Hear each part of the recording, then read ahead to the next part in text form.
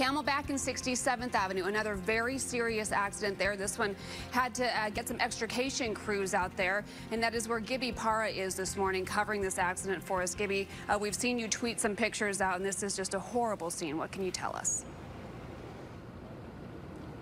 Yeah, visually, when you see this, there's one vehicle pinned up against the wall, and it's right next to some gas lines here. Now, Glendale PD telling us that one driver transported in serious to critical condition.